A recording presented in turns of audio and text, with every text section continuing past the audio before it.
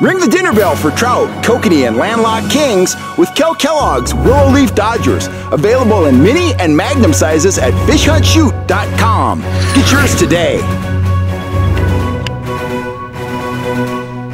Howdy guys, Kellogg here. It is time for the Northern California Fishing Report. I got a whole list of stuff to cover, so I am going to ramble right along here.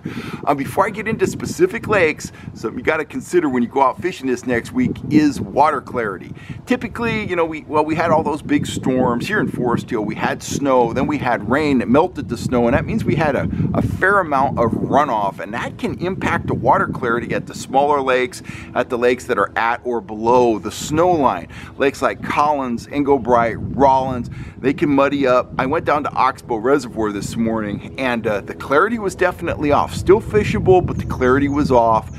Typically you can get the trout to go as long as the water isn't super muddy, and just know that once they get used to a certain level of stained water, they will go right back on the bite. And I like to think that stain actually gives us anglers a little bit of an advantage because the trout don't get to take a super close look at what we're pulling, and anytime they're not getting a real close look at our lures, the advantage kind of tilts our way. So it's food for thought. If you go out to a lake, you can't get a report over the phone on the clarity, which you're often not going to get this time of the year. You might get a clarity report at a place like Collins that has a regular staff, but Englebright, you're kind of on your own.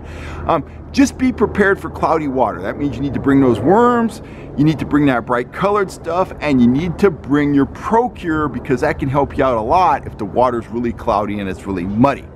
Enough about that. Let's get into the specific bites. And today we're going to start off with Clear Lake, and that's kind of out of the box for me. I don't typically talk about Clear Lake. I'm more of a trout guy, but the Clear Lake is hosting the most exciting bite probably in the whole state right now, and that's the crappie bite. It looks like it's a barn burner winter out there for crappie. A Facebook friend of mine, Tim, he calls himself Camo Cats on Facebook. Him and his wife have been going out there, and they have been catching big numbers of very impressive crappie. Big, giant, 3+ pound crappie. You don't need the minnows right now. The bite is wide open. Mini jigs. If you're a crappie guy, you know what it's all about. You want to get out there. If you want to try your hand at crappie fishing, this is the time to do it. Take a light spinning rod and get ready to laugh and have a good time, because they are on the bite. Look for the other boats, find the fish, get those mini jigs down there, and the crappie will take care of the rest. And not only are they fun to catch, they are great eating. So I'm going to say #1 bite in the state, Clear Lake crappie. Excellent fishing out there. Very good stuff. Moving on to salmon. Let's see, I'm moving right along here. Oroville, Kings, Bidwell area. It's not wide open fishing, but there are some huge salmon being caught. Fish up to 6 pounds are being caught. And plenty of those, anywhere from 1.5 pounds to 3 pound fish too. That's likely what you're going to catch, but if you're in the right place at the right time, you might get yourself one of those 5 or 6 pounders. I saw one was caught this morning. Very nice fish. White hoochies, white minnow tubes teamed with 6-inch Dodgers, tipped with anchovy skin. That's the way to go at Oroville. #1 presentation. Brad's baits are working. My crippled minnows are working. But #1 thing, tube or hoochie behind a blade, anywhere from 40 to 60 feet deep. Stay in that Bidwell area. Chase the marks. Put in your time. Grind on the fish. And you're going to get them. They're not pushovers. It's not limit style fishing. But the fish are available. And some of them, as I said, are very nice. Folsom. Folsom kind of gets the edge in terms of overall productivity. Try to say that once or twice. Overall productivity, because there's rainbow trout in the mix. The kings, guys are catching anywhere from 0 to 2 or 3 kings a day. Some of them are 12 inchers and they range up to about 3 pounds. Certainly there's bigger kings in Folsom right now, but the ones, sub 3 pounders are what's showing up in most of the catches at this point. There's 2 kinds of rainbows available too. There's truck trout, recent planters, 14 inchers. And there's also those holdover steelhead, the big square tails, 20 inches long, 22 inches long. They fight super hard. They're just awesome fish. At Folsom, you want to start off with the speed spoons or the speedy shiners, work the surface to 40 feet deep. That will hook both trout and kings. Stay on the move, chase the marks, work the structure, and see if you can get them to go trolling fast. If you can't get them to go on the fast stuff, for the kings, you want to pull the same thing that you're pulling at Oroville. A blade and a minnow tube. A blade and a hoochie, tip it with anchovy. But up near the surface, when you've slowed down to do that, you want to be pulling one of my small willow leaves, a Sep sidekick, something like that, trailing a night crawler. That's going to be your trout presentation, so you can kind of do double duty there. So nice thing about Folsom is, whether you're speed trolling or you're pulling the blades, you can catch rainbows and kings at the same time, and you know, that doubles your chances for success. Now let's get into the list here.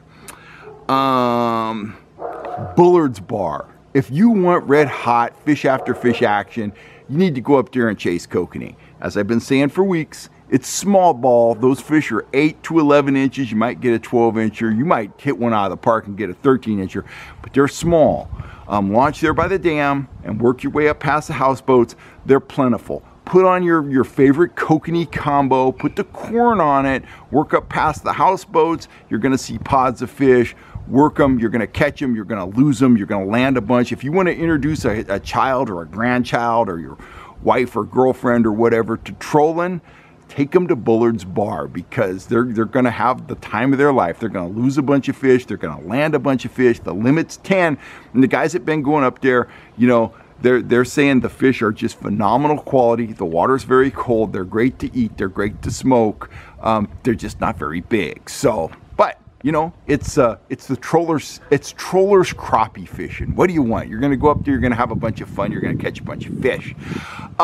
Engelbright had a wide open trout bite prior to the rain. I don't know what the storm has done in terms of water clarity. I don't know if it's affected that bite, but before the rain started falling, it was a wide open rainbow bite up there for guys pulling spoons. Guys were pulling trigger spoon juniors, cripplers, castmasters, needlefish. Everything was working. They were trolling their way out of the houseboats, heading up the river arm, and they were having steady action, and a lot of guys were getting limits by mid-morning. So very good fishing at Engelbright prior to the storm. Definitely worth a trip up there. Collins Lake, it's slated to be planted in the next couple weeks, and there's still plenty of holdovers in the lake from the fall plants. Not a lot of limits are coming out of there. Some bank guys have caught limits, but they're still seeing trout caught into the 7-8 pound range. It's very viable, and it's only going to get better when they plant it. They're not going to plant it with the trophy trout. They're going to be government planters, but nevertheless, that's going to give that lake a shot in the arm. Bank guys, power bait, standard stuff, inflated worms, that's working. Trollers at Collins, they're pulling rapalas, they're pulling threaded worms if they need to slow down. Been some guys out there working with my trigger spoons. They've been catching some fish. So again, it's another place, it's wintertime. Put in your time. Stick with your confidence presentations, and you're likely to catch a few fish. Whether or not you get a limit, probably not going to get a limit. If you're a bank guy, you might get a limit, but you're going to get out there, you're going to have a good time, and you're going to have some fish fighting at the end of your ride. So, moving down the state, Bay Area lakes, they're all kicking out trout. The top two, though, are Los Vaqueros. That lake is kicking out stripers for guys soaking cut anchovies, and Del Valle, combo fishing, guys fishing off the bank. They're casting out one rod with power bait, one rod with cut anchovies, and they're catching a mix of stripers and rainbows. The rainbows range up to about 7 pounds. Stripers range up, you know, from, you know, keeper size 18 inches all the way to 11 pounds. Now, if you catch a 6, 8, 7, 10 pound striper on a trout rod baited with some anchovy, you are in for a tussle. If you want to troll at Del Valle, you want to troll a rigged anchovy and slow troll that.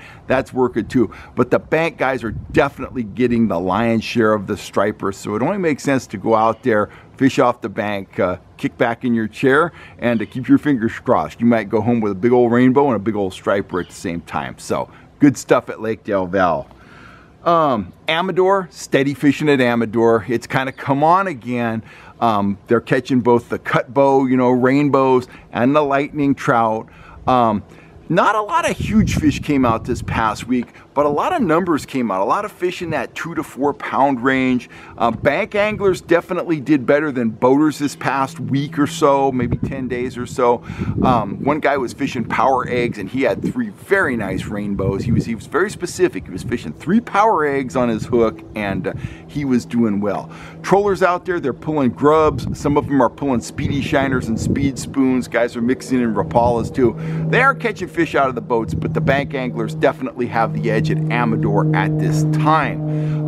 Comanche's pretty much equally as good for trollers and bank guys. Trollers are starting off with the fast stuff, speed spoons, speedy shiners, rapalas.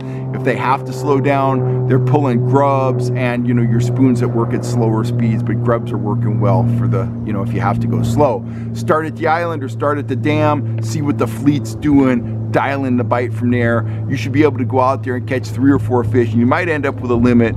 Most of the fish are going anywhere from 14 to 16 inches, but you might get into a really big fish too. You might get into one of those 7, 8, 9 pound fish. Same is true for bank guys. Power bait, #1 bait. Guys are also fan casting with cast masters. Inflated worms are working. If you plunk yourself down and you don't have any action for a half an hour, 45 minutes, pick up, move to a new spot. There's a lot of access at Comanche. Keep working around different types of structure until you find some fish that are willing to go, and then you stand a very good chance of taking home a stringer of fish, maybe a limit, maybe 3, maybe 4. No telling, changes from day to day, but it's very productive out there. New Maloney's in Don Pedro. I'm sure there's fish available down there, but the anglers down there are missing in action. I haven't got any reports. Those two lakes are fish factories, so you know there's some very nice trout in both of those lakes. If you're down in that region, it's definitely worth a trip out there, even though I haven't heard anything. You know, shad pattern baits, top 25 feet, that typically works in the winter. Go out there and see what happens. Pardee is slated to open on February 12th. They're starting to hire staff. That's always a good bet when it opens. Rainbow trout off the bank, standard tactics, power bait and stuff. Typically the last few years, the kokanee bite hasn't kicked in until later in the spring. And you know, as the temperature starts to rise going into spring and more trout have been planted in the lake, the things just tend to get better and better at Pardee. There's a great bass population out there, and there's a great sleeper channel catfish population out there as well. So that's a great lake. I don't fish that lake enough. It's one of my favorites, but I just don't get down there enough. I told Wes we got to make that a priority this spring. We got to take the kayaks down there and get our fish on at Pardee. It's a great destination. And I want to wrap up this one, giving a shout out to the guys at the Elmonor Fishing Association. You know, the fishing is fair at Elmonor right now. I always check the Fishing Association Facebook page to see what the bite's like. If you go up there, you brave the cold, brave the ice, brave the snow, you're going to catch some rainbows and browns most likely. But what really impresses me is they have pens at the lake, and those guys from the Fishing Association, they are very dedicated. They are out there all the time cleaning snow off the cages, feeding the fish, taking very good care of those rainbows. And those are the fish that are just, you know, they just fuel the Lake Elmonor fishery. It is probably it's got to be my favorite trout lake in the state, simply because there are monsters in there. And if it wasn't for the Elmonor Fishing Association, there wouldn't be as many fish in that lake as there are. So they're doing good work up there. They're out there in the cold. They're out there in the snow. If you want to check out some of their work, go to their Facebook page. Just look up the Elmonor Fishing Association and you'll see them out there with their shovels shoveling ice and snow off the tops of the cages and stuff like that. I think John Crotty writes that report. He owns a place up there called Quail Lodge. He's a lodge owner and a fishing guide. So anyway, hats off to the guys at the Elmonor Fishing Association and John for writing that awesome report. I'm signing off for now. I hope I've given you some ideas of places to go. Oh, last thought. Jenkinson Lake. Jenkinson has been planted with rainbows. I haven't got any reports. Wes and I want to go over there too. The Mackinac should be shallow, and there should be some rainbows in the mix. So maybe even guys like me can go over there and catch a couple fish. You never know. Anyway, I'm signing off. If you're looking for gear, you know where to go. Fish, hunt, shoot, trout.com. That's where you'll see all my gear, all the stuff you see me catching fish with right here on the channel, stuff that works and stuff that we offer up at a very fair price. Enough about that. I will catch you next time right here on YouTube. You stay healthy, happy. I'm Kel Kellogg. I see the little counter going by here. I've been rambling on for 14.5 minutes. You have a great day, and I'll catch you next time right here on YouTube, guys. Thanks for listening.